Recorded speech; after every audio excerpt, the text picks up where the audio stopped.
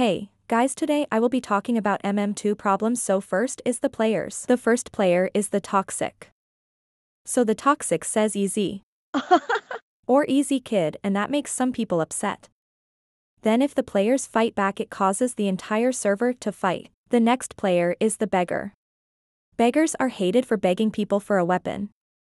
Also the fact that people spend months, even years, to get a godly, then these beggars show up. Like, can't you work hard? I'm not gonna explain more players because we need to go to other problems. The next problem is the horrible prizes. In the 2024 summer update, the palms shouldn't be the best prize to earn. I think we should have gotten an effect. But like in the Eastern update, none of the effects had a death effect, which made most players upset. Although I liked the Halloween and Christmas update, but unfortunately I didn't get to play it. People grind for 1k coins to just unbox a common. Like, I think the shop boxes should be at least 700 or 800. Now we will talk about the fake MM2s. I will show you the fake MM2 games. There is like Angela's MM2, Kai's MM2, Leo's MM2, and way more. And these games get many active players, which might cause MM2 to be less popular.